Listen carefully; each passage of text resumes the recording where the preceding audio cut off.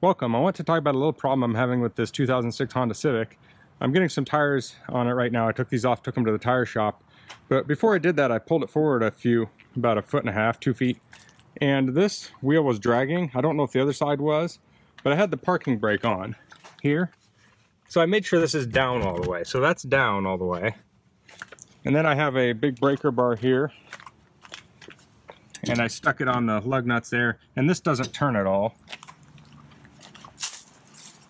If I go over here, this does turn.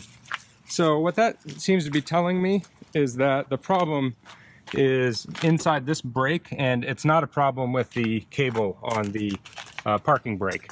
If both of them were still locked up, I would guess that the parking brake cable was seized. So in order to fix this, I'm just going to take a drilling hammer. I'm going to have to switch hands here. And I'm just going to rap on this a little bit and see if it breaks anything loose.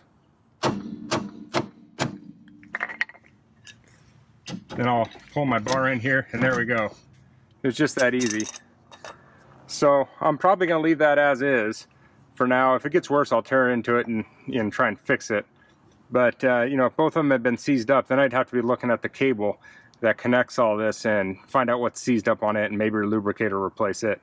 But I just want to share this quick video as I was testing this, and I thought I'd show what the solution is, and apparently this was an easy one. Thanks for watching. If you have any questions, please leave them in the comments. If you like this video, please click like. If you haven't subscribed to my channel, I'd appreciate it if you could do that. And thanks for watching. Until next time, goodbye.